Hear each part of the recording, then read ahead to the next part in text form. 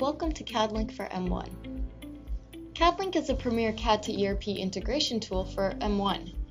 It is a bidirectional tool used to create, compare, and modify bills of materials and part data at the click of a button. By using CADLink, you can eliminate clerical work and increase utilization of your skilled engineers. By synchronizing your bill of materials and part data with your CAD data, you will reduce errors and inaccuracies and prevent unnecessary losses from scrap parts, shop floor confusions, and inventory errors. Here we have a multi-level assembly open in SOLIDWORKS. Let's imagine that you're an engineer and you've just finished designing this and now you're ready to enter it into M1. Because CADLink is directly integrated in SOLIDWORKS, we can launch directly from this interface. With the model open, you can launch it directly from the toolbar.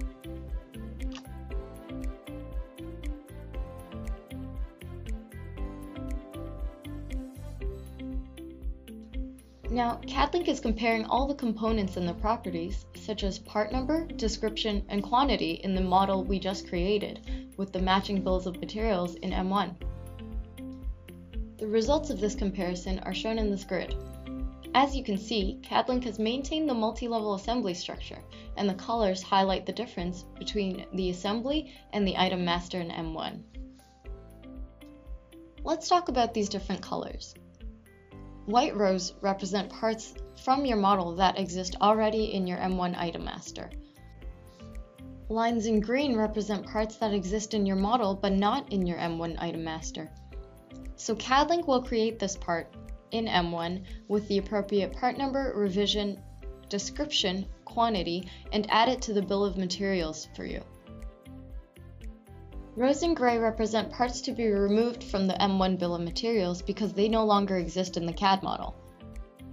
CADLink will remove this part from the bill of materials in M1 and synchronize it with your SOLIDWORKS BOM. And finally, lines with yellow represent field-level discrepancies between your CAD and M1 data. By right-clicking this field, we can see what the CAD description is, what the ERP description is, and select whichever is correct. You also have the option to manually enter your own with the CADLink description. When CADLink saves, it will push this field bidirectionally to update both the CAD model and the bill of materials on the M1 side. Now, sometimes you have parts that are meant to be on the M1 BOM, but you don't necessarily model them in SOLIDWORKS. Examples of this might be paint, glue, nuts and bolts. Items like this may be added to the bill of materials by right-clicking the square and selecting Add Manual Part. CADLink can search directly into your M1 database using the part number or description and add these parts to the bill of materials. For example, if I want to add a bolt, I can do a search into my M1 database and find the appropriate bolt and easily add it to the bill of materials.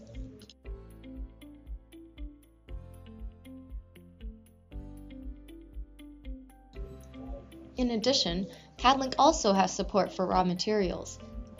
If a component has raw materials, you can search directly into M1 and easily add that material information. I can do a quick search into M1 to select the appropriate raw material and easily add it to the bill of material.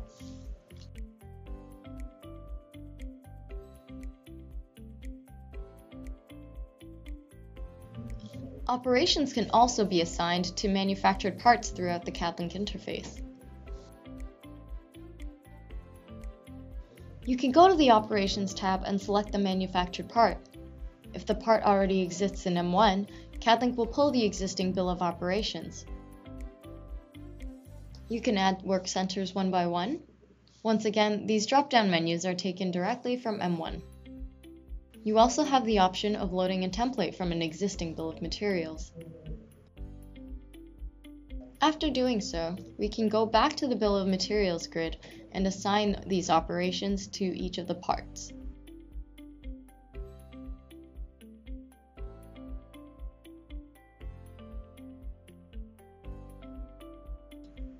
The BOM Changes tab provides you a summary of all the changes we're making once CADLink saves. Keep in mind none of these changes have actually occurred yet. CADLink has not yet saved. In fact, our save button is actually grayed out. But these changes will occur when CADLink does save. This tab can be exported as an Excel file or a PDF for your convenience.